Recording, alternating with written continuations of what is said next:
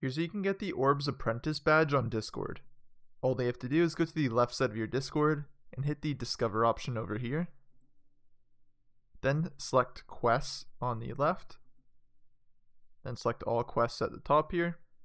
If you scroll down here, you should see this option where it says Claim 150 Orbs. And all you have to do is start the video quest. And then you're going to watch this video here. And after you complete this video, it's going to give you your orbs.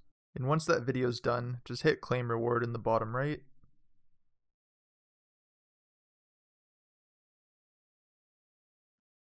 Now what you're going to do is you need to go to the shop.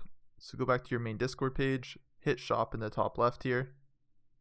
Select orb exclusives at the top.